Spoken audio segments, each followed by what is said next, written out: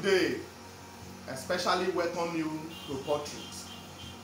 Today is the day that the Lord has made. We will rejoice and be glad in it. My friends, let's take this confession together. Today I am lifted. I will not fail. Jesus never fails. My eyes are on him from whom all blessings flow. I conquer all fears in him. I'm blessed beyond man's destruction. I'm moving with the power of an eagle. I will not stumble. My goals are assured in him. All to his praise and glory. In Jesus' name, amen and amen. I want to quickly share with you legacy. Legacy. Legacy is money or property bequeathed to another by will or something handed down from an ancestor or a predecessor or from the past.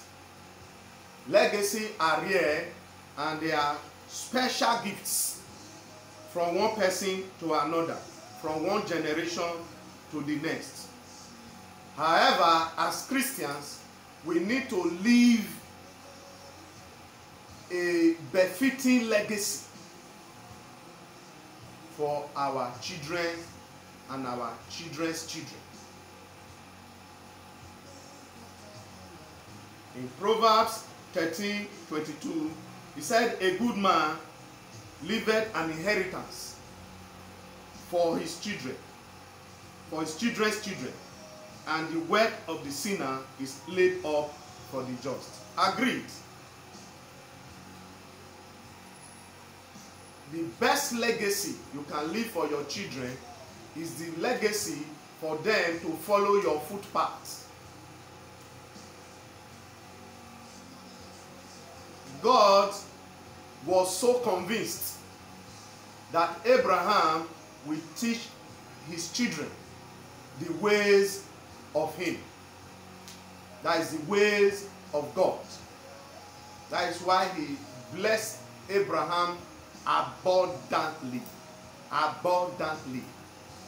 In Deuteronomy 6, from 5 to 7, Deuteronomy 6, 5 to 7, he said, "And thou shalt love the Lord thy God with all thy heart, and with all thy soul, and with all thy might. And these words which I command thee this day shall be in thy heart, and thou shalt teach them diligently unto thy children, and shalt talk of them when thou sittest in the house, and when thou walkest by the way, and when thou liest down, and when thou risest up." You must maintain godly character and conduct a good name. Good name is choosing than riches. I know the legacy most of us want to leave for our children are properties in all nook and crannies of the entire world. Properties like buildings, vehicles, and so on and so forth. But you will agree with me that buildings of today may not last for the next 20 years. Vehicles that are invoked 5 years ago, today, they are obsolete and old-fashioned. Because we are talking of what the children will inherit when you must have gone. It is not those properties that matters. Somebody personally called me up and showed me 2-story buildings.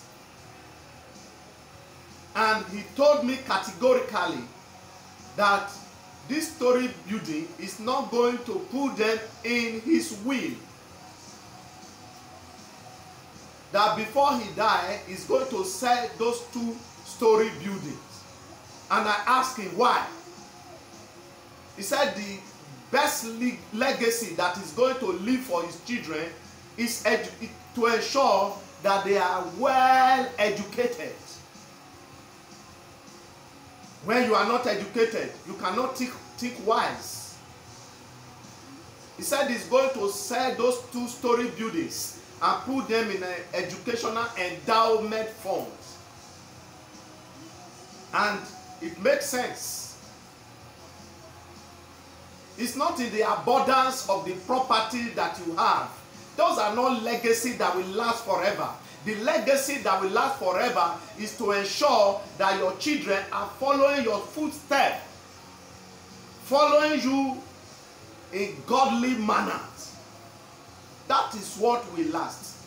Because in God you have the true value of life. The true value of life. That's why some people are buying jewelry up to billions of naira and stashing them away. That's what they call legacy. At the same time, go and check most of their children. They are wayward. Those children that are seeing those properties, those things that have been stashed away, those of them, they are prodigal children. Some of them, they are prodigal sons and prodigal daughters. In portrait, that is not what we are teaching. What we are saying is that the legacy that will last forever is the legacy for telling your children about God's acts and telling them that they should follow God. Because anyone that follows God cannot miss it in life. I know we want to build reputation. We want to build reputation.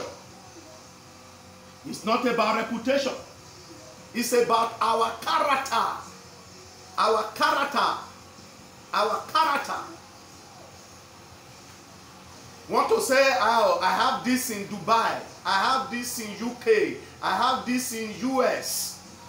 No. And at the end of the day, when you die, your children will sell them off and use it to do things that are not necessary, things that have no value.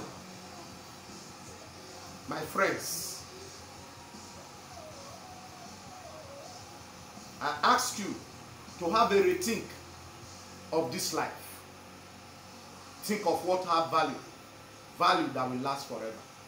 It's only God, in God, that will last forever. That legacy of them knowing God is what that will last forever.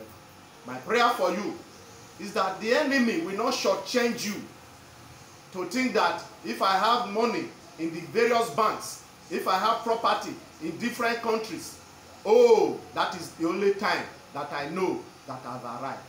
No. Your life is something more than that. It's more than gold. It's more than gold. It's more than silver. The Jesus you know, the God you know is more than gold. It's more than silver. That is the lasting legacy. My prayer for you is that you will not go off the right road.